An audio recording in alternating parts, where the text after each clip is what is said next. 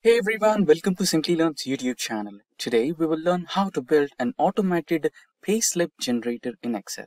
So we will be using multiple formulas here. We will be using some lookup functions. We will be using some SUMIFS and a few more data validation methods. So it's a combined project where you can build an HR payslip generator using Excel. So with that said, if these are the type of videos you'd like to watch, then hit that like and subscribe buttons and the bell icon to get notified whenever we host. Craving a career upgrade? Subscribe, like, and comment below. Dive into the link in the description to fast-track your ambitions.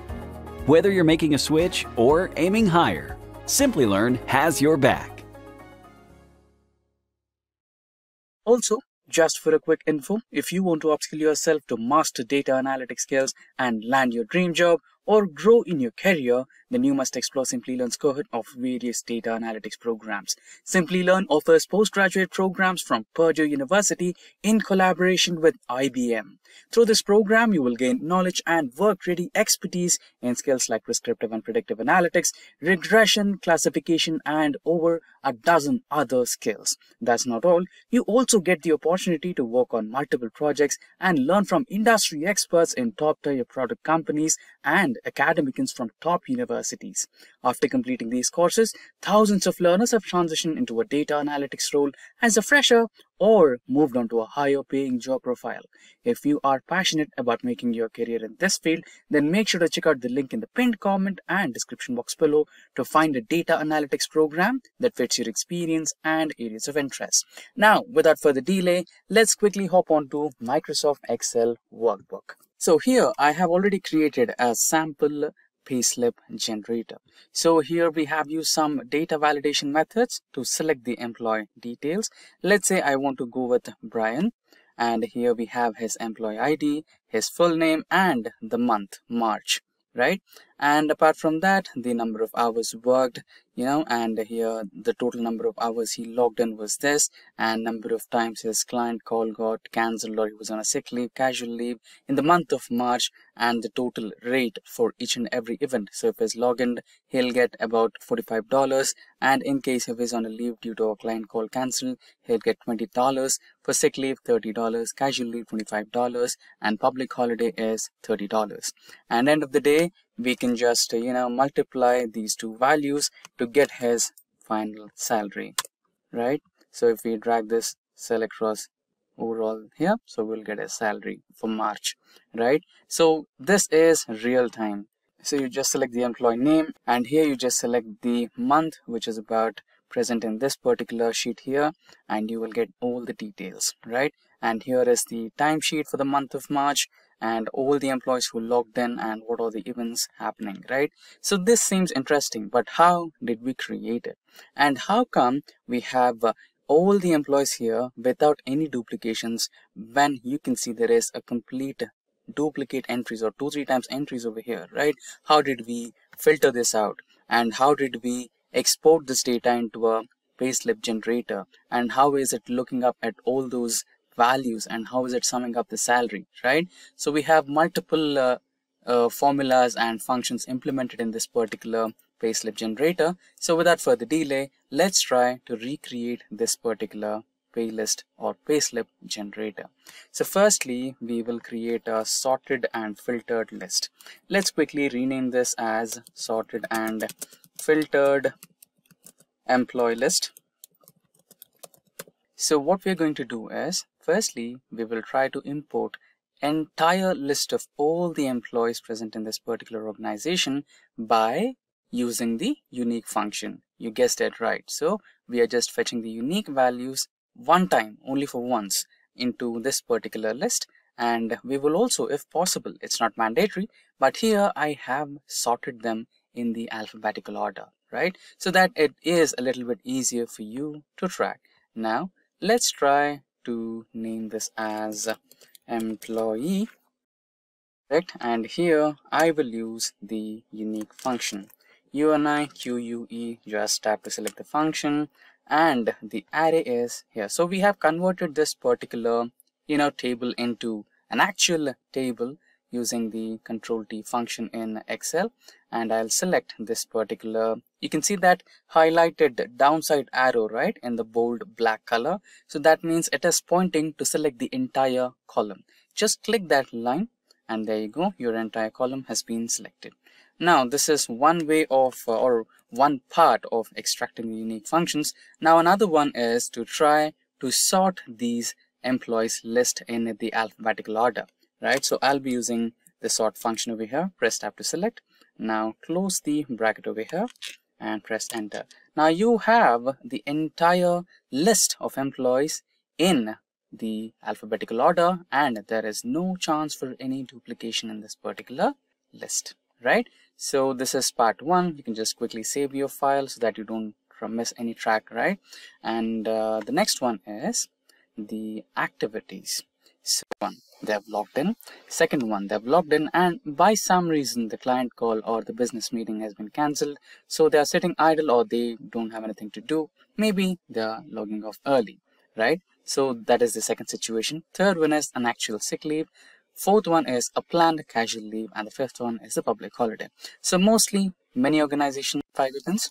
Now we will copy and paste these activities or events into this particular sheet over here, which has sorted and filtered list of employees. Now we are going to calculate the month here, so you can add month, and here you can deal with the same March data that we have used here. You can just copy and paste that value over here as well. So you can also manually write it down as March 2024, April 2024, anything, correct? Now we are dealing with this particular March data, so we will proceed with March data as well. Now the last one, this can be named as pay slip generator, right? So if we check the payslip generator over here, what we have here is the first one, employee name, right? So you can first add that particular employee select option over here, right? Select employee, and here you will name, or you'll try to add the employee name. So if you check this particular sheet too, I have the data validation option enabled here. I can just select the employees from the drop down. So let's try to create a drop down over here. Equals to, or you can just go to data option here, just click the cell and go to the data option over here, and here you have columns. Click the drop down option and go to data validation. Now here, instead of any value, go to list, and here you can give the list of employees that you recently filtered. This is one way of doing it, but what's the downside of it? Let's say I add a new employee over here. Okay, let's cancel this operation right away, and let's say I add a new employee right over here, maybe as Jonathan. He's a new joinee, he's an intern, or he is a new joinee, something like that. So when I add Jonathan over here, the data validation from this particular section would not be able to identify him as a new joinee. The list will end at this place, which is this one, right? So we don't want that to be happening. Now we need to operate on a different approach for creating this particular data validation option. So the approach is really simple. If you just get into this particular sorted list over here, and if you check this list, you can see we have the first column as employee, starting from Snooper to all the way to the last Jonathan, right? Now what we need to do is create a new formula. So just enter into the formula option right over here and use the define name option so that you're defining a new formula altogether. And here you can type it down as employee. So you list of employees. You can write an underscore so that the formula doesn't get confused. So here we have, so where it is referring to, right? So it is referring to this particular column, so A to A. So just add an hashtag over here so that it will automatically update if there is any new addition to the list. Now here we'll create a data validation. Go to data and data tools, data validation, and instead of any value, go to list, and here you will type the source as equal to employee. There you go. Maybe we have to do a light change over here. Okay, now go to sort. So here we generated a formula. So okay, let's try to review that formula over here. List. Okay, and so let's go to the employees list. Select the first cell over here. There you go, and define a name. So the name will be EMP list, sorted and filtered employees. So here you will be adding a hash. So we have written the hash after this. Now we want that to go along with the entire spill from second cell to the entire existence of that particular list, right? In case if there is a new addition, you can enter that new addition and consider that as an employee, right? So I've done that. Just press OK. There you go. Now go to the payslip generator and here create a data validation option. Let's clear this. Now go to data validation, and here you will be selecting the list, and here you will be writing EMP list that you just created. Press OK. Now you have the employees list. And in case if you add a new employee at the end, he or she will also be considered as an employee. Now part of the job is done. The next is a few more details like the employee number and employee name, and let's check the month. Correct. So now how would you generate the employee number? So employee number is like fetching. When it comes to fetching, nothing is better than a lookup function or an index match. Let's proceed with a lookup function. I'd go with VLOOKUP since it's my favorite one. So this B2 will be my lookup value, and the lookup table is this particular table. Go to a corner and give that. This is the table you are looking at. You want the second column which states to the payroll ID or employee ID, and I want an exact match. Close the bracket and there you go. Now select the employee number or employee name here, and you will have the employee number right here. And here you want to add the employee name, which is this particular cell. Whatever is present in that particular cell is your employee name. And here you want to add the month, which is this particular month which we are currently. Correct. So far so good. Now we want to create the payslip generator. So first, if we take a look at this particular one, here we have the activity, and here we have the number of hours and salary. Now let's copy the same, paste it in our payslip generator right here. Do some formatting if you feel like. There you go. We have our formatting ready, and here as well. And here we will add our hours and rate and salary. There you go. And I think we already predefined our rates. So copy and paste the rates right here. Now we need to calculate the number of hours logged in. And for that we will be using a simple SUMIFS function equals to SUMIFS. So you need to pay a little attention to this particular SUMIFS function because everything relies on how you are freezing the cell values. So you might be a little confused. So you can understand what I mean during the execution of the SUMIFS function. So SUMIFS, and now the sum range. So the sum range is nothing but the hours table right over here. Just click on the hours, comma.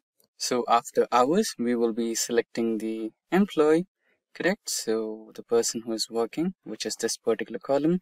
Just navigate your cursor to the location where this cell B2 and B3 are intersecting, which is a black line over there.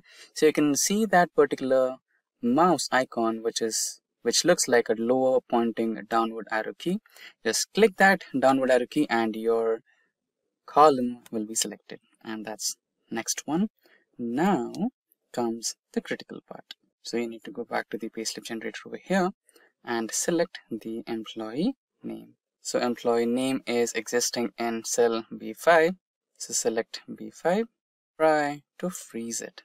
Function F4 so that this value doesn't change, because we are going to drag this formula across the next 4 activities. So when you drag the formula should be pointing to B5 but not succeed to B6, B7, etc.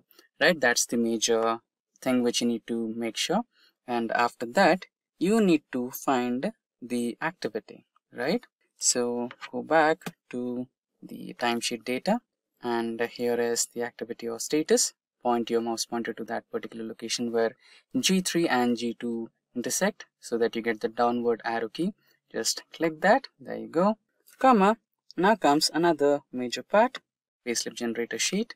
So now we are on the payslip generator. So we need an if condition. So it needs to identify if the activity is what's present in cell D3 or D4, D5, D6, D7 based on the table what we have, then print it the way it is, and if not, just the way it should be, right? So you will understand that more clearly when we start with the if condition. Just select the if condition, press tab to select, and cell location D3, if D3 is equals to the activity which is logged in, then it should be nothing, just blank. If not, then it should have logged in, which is again D3. Now close the brackets, so close the functions. There you go. Now press enter. There you have it, number of hours. Now just drag this formula across all the rows and you have it. So now you have a real-time payslip generator. Just change some employees to check if our formula is working, and it's working fine. You can also eliminate the leading zeros, but let's keep it, right? Every minute counts.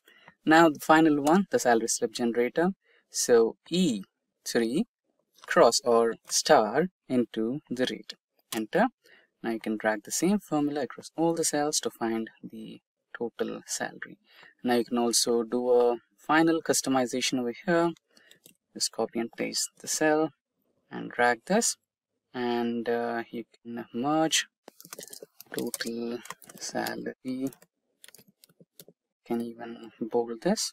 Here you can have sum of all this. Enter the final salary. You can also do some formatting.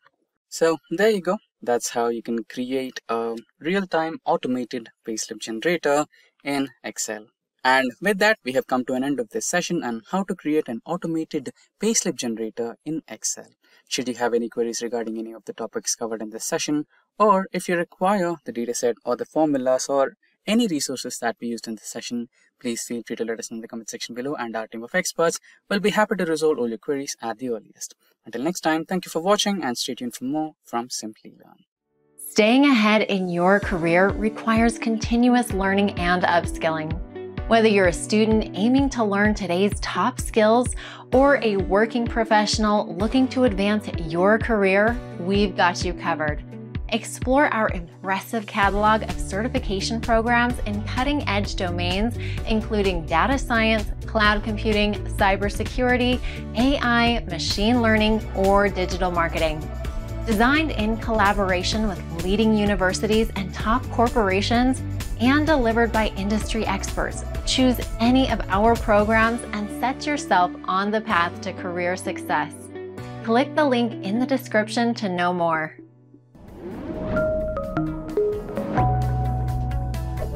Hi there, if you like this video, subscribe to the Simplilearn YouTube channel and click here to watch similar videos. To nerd up and get certified, click here.